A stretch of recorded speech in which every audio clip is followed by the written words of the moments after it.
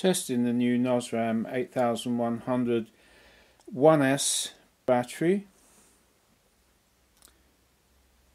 It's the same as the LRP one, which will be blue, and comparing it to ones that I've already tested, the IPs, the Core, the Phantom and others, to see if it's better, worse or the same. And I can do a full discharge, see how the power stands up under load, compare the voltage under load at high current discharge and compare it to the others.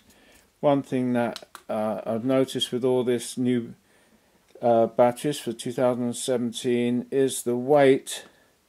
They all seem to be about the same, but this one is slightly heavier, 158.5 grams, whereas all the other ones I've checked came out at only about 151. The Phantom 157, 152, so it's slightly heavier than the others. Still using 4mm connectors, but they don't go all the way through. But it's the same size. They're all the same size. Anyway, I'll discharge it and see if it's better, worse or the same as all the others. Charging the Nosram 8100mah battery on the iCharger using a balance lead connection. Although it's only 1S, you can use the balance lead on the first two pins, so you can get a milliohm reading. So if you just have a look, the milliohm reading is 2 milliohms, which is pretty typical for a battery these days. So it's high quality. 2 milliohms on charge. It's just finishing 4.2. Using the balance lead method of charging a 1S, you will get a full voltage, because it measures the voltage through these two wires, plus and minus, which is the actual voltage it's measuring, and there's no voltage loss in the power leads while it's charging. Fully charged the 8100 Nosram 1S, so I'm going to take it off and put it on the 1S discharger as I did before, and record all the results on discharge. This is 35 amp discharger. I've got all the results from previous tests on this chart, from discharging from the beginning right to the end, and measure the capacity and the voltage it holds. So I'm going to write them down as soon as we start. A second charge fully of the Nosram 8100 battery. It's fully charged, so let's put it onto the discharger straight away. Connect the negative, and I'll read all the voltages off as it goes.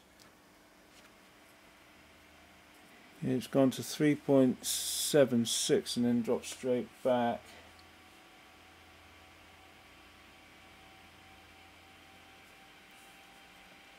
To 3.72.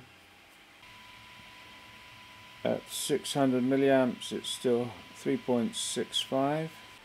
Just coming to the end of the discharge to stop it at 3, which is there. Made 7,828 at 3.0 volts. So just check the battery's temperature, 33 degrees, and I can put it back onto the charger and just show that it has a slightly lower internal resistance when it's hot.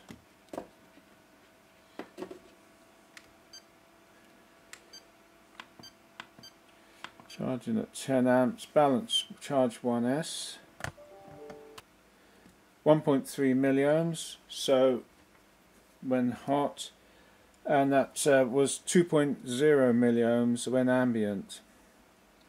as it cools down, the milliohms will actually go up.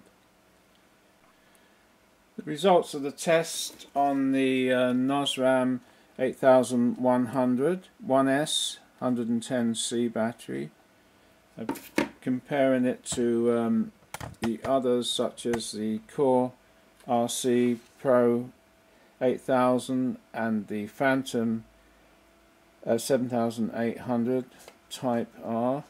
If you look at the results, I've done 2 passes to check the voltage under high current discharge, and compared it to all the others, testing it on the same equipment.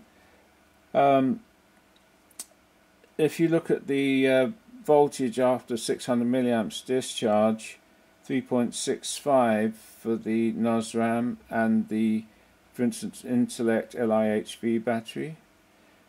But these older batteries, the Core, the Phantom and the Intellect SHV, all hold a higher voltage. And then if you look towards the end of, say, a race, 3000 milliamps used, these ones were holding 352, and these new ones are 345. So the older ones are holding better voltage, and they all go up to about 8000 milliamps when they finish. So what's the difference? The weight, all about the same in the 150 range. The Nosram was 158, slightly heavier, not much. So what should you buy? So I recommend you buy the old ones, because look at the price. In the UK, the Nosram recommended about £60, the Phantom 50, the Core 40, and the Intellect older SHV is only 38. I'm not sure if you can still buy that one, but you can buy the Core 40. It's cheaper and gives a better performance on my test equipment.